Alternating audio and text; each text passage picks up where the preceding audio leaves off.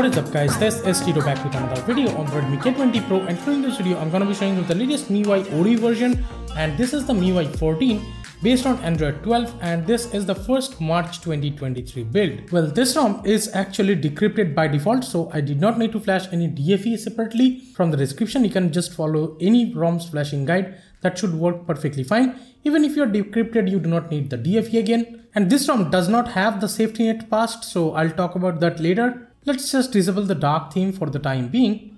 In the My Device section, this is how it looks like in the Android version kind of thing. And here we have the MIUI version as 14.0.1, and it shows version 1 stable, and it is OD version. And if you tap here, it doesn't do anything. And if you scroll down more to get the more info, we have this detailed specs and stuff. And here the Android version shows as Android 12. It will give you the Android 12's Easter egg, security patch as 1st February 2023, I guess. Now talking about the settings panel, this is how it looks like. We have much more simplified settings, I would say, in MIUI 14. And here you will see on top we get the My Device security settings, and we have the search settings kind of thing, the search bar. And if you scroll down more, everything is simplified. Like there is the SIM card, Wi-Fi, Bluetooth connection and sharing and stuff. And we have this wallpaper, always on display kind of thing, display, sound settings, notification and control center, home screen, and we have this password and security, safety and emergency, and the privacy protection is there separately. Then we have the battery, apps, additional settings and screen time, and we have the account kind of things. Now in the additional settings, you will get even more things like the accessibility, gesture shortcuts, quick ball, one-handed mode, clear speaker, and the front camera assistant, then the floating window, memory extension, second space, front camera effects. Everything is here. And in this front camera assistant settings, we have this beautify for video calls. You can enable it if you want. We also have this clear speaker option. You can do it. And we have the one-handed mode right here. Let's see. Yeah, it is working perfectly fine. Let me go back. Then we have this quick ball right here, and you can turn it on and customize it however you want. In the gesture shortcuts, we have this partial screenshot and stuff. Turn on torch by double pressing the power button option is there, and you can enable it if you want. Then we have this take a screenshot with the 3-finger and stuff. That is working perfectly fine. Let's talk about the home screen. This is how it looks like because I have customized it this way. And here we'll get the folders, and this is how it looks like, the bigger XXL kind of size folders you can say. And here let me actually show you this. If you tap on edit folder, there is this XXL, enlarged and the regular option. So you can customize it however you want. This is a XXL folder. So you can tap here to get to see all the things, or you can launch a particular app like the calculator from right here. So this is really interesting. Also, we have this enlarged size folders. Again, you can directly launch a particular app if you want from right here. And the clock widget and stuff, everything is working fine. And you will get the newer widget panel over here. Plethora of MIUI widgets like the weather, then the app vault and the clock and stuff. And there are plethora of them like this battery widget and stuff. Like this battery widget that I have added over here is also dynamic. Then we have this other widget, as you just saw the animation over there. So definitely the home screen does look a lot more different than how it was. Now the stock launcher is a little different from the stock MIUI launcher. Let me show you here in the more settings. If I go, this is how the home screen setting looks like. And there are plethora of customization for this. And this is a modified kind of MIUI launcher, you can say. And we have this so icons in settings and stuff, then the summary in settings. Then we have the animation speed. I would say put it to fast. That's how the animation will be much more reliable. And here we have the disable all animation and stuff if you want that. And we have the gesture navigation, and you can change that from right here. There is also this swipe up from the corner for the Google Assistant, but it's just not working, I would say. As you can see, I'm swiping up from the corner, it doesn't do anything. We have this go back to previous app option if you want that. There is the -1 screen. You can put it to App Vault or the Google Discover. Keep it on App Vault because if you go with the Google Discover, the widgets in the home screen will not work. There is also this fold style App Vault. I didn't use it, but we have the home screen layout. You can actually change it with the app drawer and stuff. And there is a customization for it, like this background and stuff you can customize, and the scroll bar, normal MIUI things. And we have the new unlock animation. I have enabled that. You can lock home screen layout from here, and the home screen layout, you can actually customize the grid and stuff from right here. As you can see, there are plethora of options, but I have been using it with the 5:6. Then we have the search bar style and stuff. You can choose it from right here. And we have the search provider, but as you can see, there is the Google option. You can select it. And we have this transparent search bar, then the search bar blur and stuff. Then if you scroll down more, we have even more customization. You can see it from the screen. I'm not going to explain all of them. There are plethora of options. And in the arrange item in recents, there is this iOS style. You can just toggle it on from here. and we have this portrait task size and stuff. You can customize that. Also there is the blur in recents and the other customization like this clear button style and stuff. And we have this restart launcher option right here. And with this iOS style recents panel, it actually looks dope. Just notice how cool it looks. It's one of the best things that happened over here. And just notice this iOS style recents panel appearing animation and stuff. They just look awesome. We have the show memory status, then the blur app previews, and the restart launcher option, and the show suggestions. And you can also see the usage of memory from right here. And we have this floating windows. You can enable any app in floating window that you would like. It's all about the launcher, but again, we have this kind of app vault look, and they definitely look cool. And you can add any other widget that you would like. Now here from the home screen, if you swipe up, you will get the app drawer, which looks like this. You can launch any particular app, and there is a seek bar from right here. And here, if I just swipe down from the right side of the screen, it will actually show you the quick setting panel. This is how it looks like in the light theme, and it is very cool that we have this kind of brightness slider or like iOS and stuff, you can see. And we have the music or the volume from right here, you can control. By the way, the volume panel looks like this, and this frosted glass kind of effect in the background, if you're noticing, looks beautiful. And you can tap here to get the full volume panel experience. And this is how it looks. Again, the iOS kind of style looks definitely beautiful to me. In terms of toggles, you can add and edit multiple toggles, but there is the Wi-Fi, then we have the mobile data. If you insert a faulty SIM card, it will show up, of course. And we have the Bluetooth toggle, and you can tap here to see the Bluetooth battery. Also, it shows up on the status bar. And we have the flashlight, and the animation of the enabling and disabling toggle is very cool. And we have the smart devices kind of thing. You can add any device like the Google Home controls and stuff. You can do that from right here. The dark theme, lock orientation, dark mode, screen recorder, but this screen recorder does not work. So I would say just use the normal MIUI screen recorder from the tools app, from the tools folder. And here we have the battery saver, the do not disturb. Also, I have added mode like the data saver, hotspot, nearby share, screencast airplane mode, reading mode, the battery saver, and the vibrate mode. You can enable or disable it however you want. And if you swipe to the right from here, you will get the notification panel, which looks like this. Now in the settings, there is not huge changes, I would say. The always on display, I would say it's not new. They are similar to the like MIUI options, which you definitely get in normal MIUI too. These are the lock screen clock styles you can change from right here. And in terms of the MIUI 14 wallpapers, you get these options, and you can just open one and just slide like this. And here we have the nature patterns. They definitely look beautiful again. Then we also have the like iOS kind of wallpapers, I would say. Let me go back. We have this molten glass kind of wallpapers as well, and different colors for each of them. And here we have this one, stone kind of wallpapers, I would say. And here we have this system wallpaper, and we also have these live wallpapers, but it shows download option, but it doesn't download, I would say. So that's how it is. In the like more settings, there is the super wallpapers, but you cannot really download it. I don't know why they are there, but yeah, that's how it is. Now in the display settings, everything is almost similar, but I have found a new option like this display resolution option. You can actually change it to WQHD plus. I don't know how it will work. So yeah, as you can see, this is the WQHD plus mode that I'm using. So that's how it is. It will consume more battery with more resolution, I guess, but I just suggest use it with the FHD plus option. And here we have this AI engine for the image enhancement, then the HDR enhancement. Also, we have this MEMC for videos and stuff.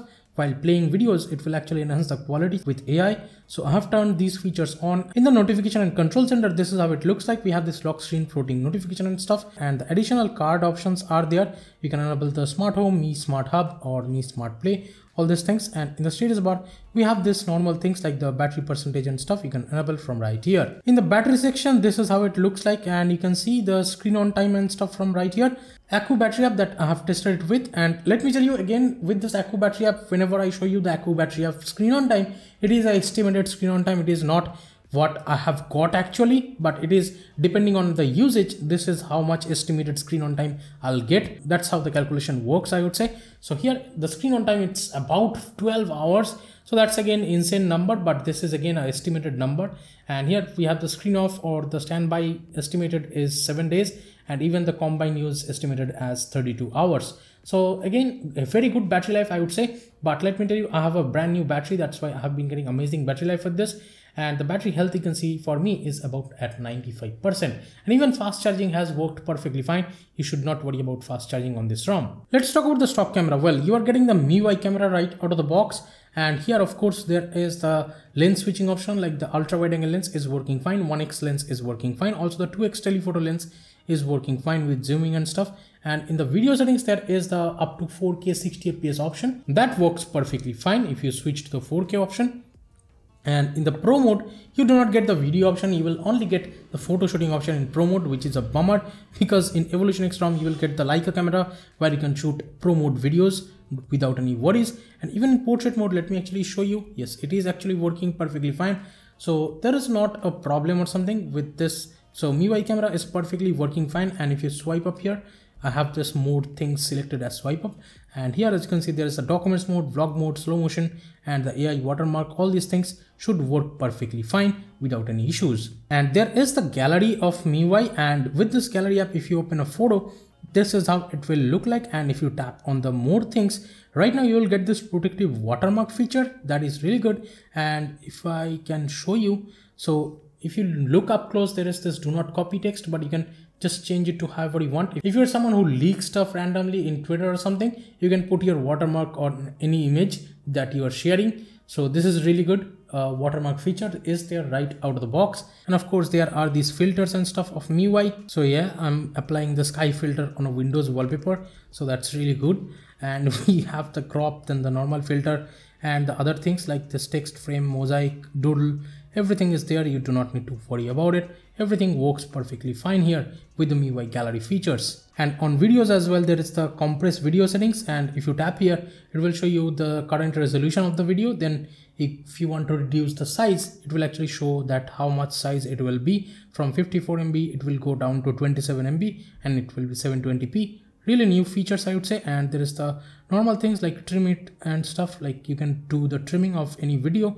Then we have this effects, you can download these particular effects if you want them to add over here, I guess. So yeah, this is kind of a filter I would say.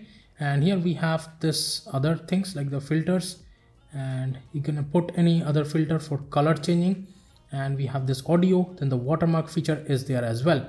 And on the MIUI gallery app, if you just tap on the three dots, there is the video editor, collage, clip, cutout, art, and this free up space and the settings option from right here. In the MIUI Notes app, there are multiple things like this one. We have this allow recording, I guess, and it's recording the audio. The animations just looks dope, I would say. Let's just pause it, and here there is the gallery. You can add any photo or something from right here, and you can draw something if you want, just like this. This is a pencil, or you can select any other tools like a pen or something. So yeah, you can change the colors from right here. All these features are present by default, and here you can expand it or just delete it from right here. You can add a comment on it from right here. The MIUI Notes app is a really awesome thing that I have to say. And of course you are getting the MIUI dialer from right here, and it will have the call recording option and stuff if you are into that. The messaging app looks like this, and it looks much more cleaner I would say. And opening and closing a particular app, the animation definitely looks awesome. Now in terms of the app settings, we have the system app settings, manage apps, dual apps, permissions, and the AppLock. And here, while I'm opening AppLock, there is the fingerprint scanner option. This is a bug that I have noticed. So here, if I just tap to open the AppLock settings, yes, it does open perfectly fine. By the way, let me actually show you that I have the AppLock for fingerprints option enabled. But still, if I try to open a particular app, it only shows me the pattern. There is no fingerprint scanner option that I can use to actually unlock the app. This is very weird. It's simply disappointing over here on this ROM, because you have to enter your pattern every time that you want to open the particular locked app. And in terms of face unlock and stuff, let me just set up the face unlock so that I can show you the speed of it.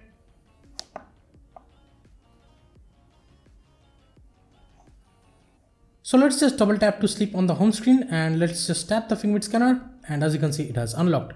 I have the always on display turned off, by the way, and with that, the fingerprint scanner unlocking is very fast, no issues whatsoever that I have faced. And here, let me actually do that one more time.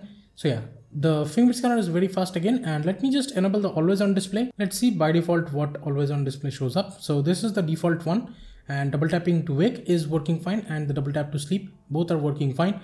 No issues. And here, if I just tap the fingerprint scanner, as you can see, it unlocks perfectly fine even with the always on display. And let me just show you the face unlock speed right now. I will just swipe up, and as you can see, it unlocks. Let me do that one more time. I'm just swiping up. And yeah, it is a very fast experience. Let's talk about the basic things. Yes, the DRM info over here stays as L1. So you can stream Netflix or Amazon Prime videos in 1080p. Let's talk about Safetynet. It's very buggy. I enabled the Safetynet, but still it shows failed as of right now. But I would say if you want to get the Safetynet working, this is what you need to follow. You need to first flash the Magisk.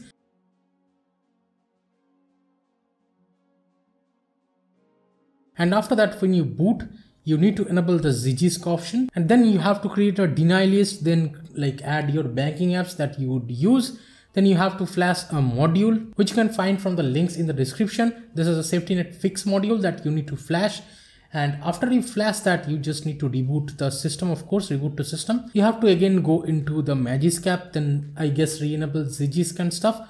And after that, it should be passing your Safetynet. It's a very hectic process, I would say. So as of right now, I won't recommend you to actually flash this particular ROM to use as a daily driver, because simply it does not pass the Safetynet test right out of the box. And that is a very hectic process to actually get the Safetynet working. Even after when I have went through a lot of things like that, it still shows failed right now. I don't know how to actually get it working again. So yeah, maybe I could re-enable it, but yeah, it is a hassle definitely. And in terms of Google Photos, yes, this ROM comes with the Pixel kind of unlimited backup feature. So you do not need to worry about the Google Photos unlimited backup on this ROM. Now let's talk about the overall performance. Yes, everything is running at 60 Hz, but the animations on this ROM is amazing. I would say everywhere. And you are getting the newer MIUI 14 kind of animations, I guess. And with that, everything like for opening and scrolling and stuff. Let me just open Twitter again. Let's just scroll over here. So yeah, the scrolling experience, it's pretty fine, no issues. And even while switching between apps, it's a very good experience. Also, the recents panel is a very cool thing that you will get a iOS kind of experience over here. As you can see how smooth it is while scrolling between these recent stuff.